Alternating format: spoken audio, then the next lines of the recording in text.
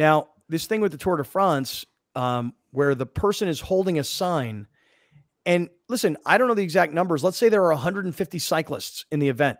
Mm-hmm. There are about 20 of them left after what happened. Take a look at this.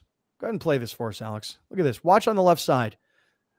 The guy's got the sign. He's not looking at the crew. I think the it's peloton. a girl. Well, guy, girl, whatever. Yeah. The cyclist hits the sign, and the whole peloton. I don't know if I have mentioned this to you guys or not, but I actually own a peloton. What? Wow.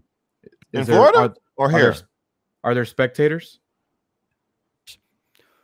Watch this though. The peloton is the group of cyclists, right? They're all. Oh, is that what that means? You didn't know that? No, I thought Peloton was a brand of a stationary bicycle. Oh yeah, that's what it is. But they created it off the word peloton. Oh, cool. But go back to the video a second. This person is looking like towards the camera as the peloton, all the riders are coming at him or her. The sign is in the field of play. You know, this is the one thing about this sport. They try and love the fact that the spectators are on top of it. But how frequently do you see a person running alongside of a cyclist or getting in the way? This guy, this rider, hits the sign, and dude, I mean, I could watch it 100 times. The way guys run each other over, and the carnage and the bikes and the bodies that are all left on the streets, because one idiot has to get him or herself in the middle of the event. Can I? Is your hit list? Look, man. If warming up. Look, this guy's soft, bro. This guy's soft. That's a cardboard sign. That's a cardboard sign. You're going, what, 10, 12 miles an hour? Plow through, bro. Plow through.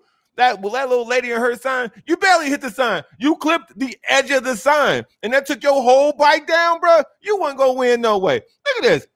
Come on, bro. Grip the ball. Grip the handlebars, man. What's going on with these cyclists, bro? Scott, I know you're gonna hate me, dude, but I gotta agree with Browner. He did like get all loosey goosey with that grip on the bicycle, and he just like wobbled. Come on, bro.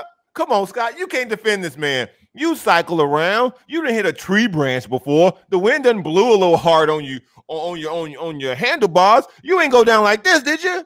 Well, first of all, they ain't doing 10 or 12 miles an hour. Yeah, they're going fast. They're doing like probably 25 or 30 miles an hour.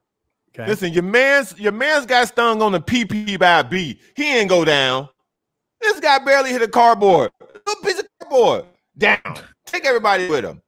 It is true. I do have a friend who was stung on the PP by a bee in a race, and he continued on. It's true. I do. Well, he hit her arm. He hit her arm. Stop it. Stop it. He hit the cardboard. Stop it. All right, no, he hit her arm. Let's go back to the front shot here. Okay, so here's this guy on the right side, and he hit her arm. I mean, or his arm. But regardless, look, why are spectators allowed to be that close?